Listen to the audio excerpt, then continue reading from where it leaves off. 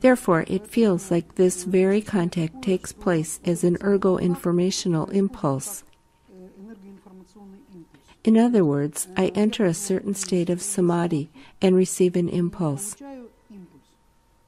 It is just an impulse from the being who wishes to give information, certain information through me. And further on, this impulse passes through my more subtle bodies and materializes in the shape of a text which I type on the computer.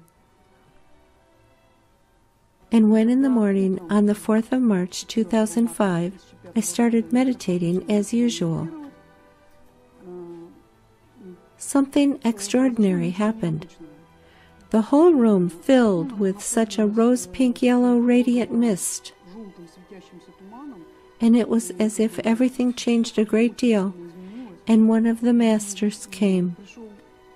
His name is Sanat Kumara, and he said, "I've come to give a message." I heard, "Come up to the computer.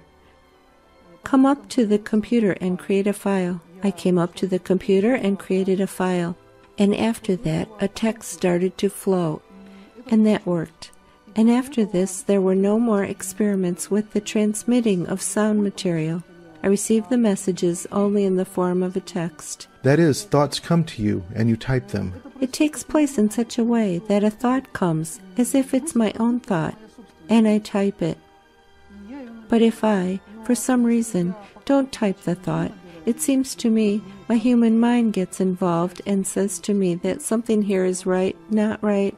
The entire information stops immediately, and only after I type the phrase which I hear does the following information come.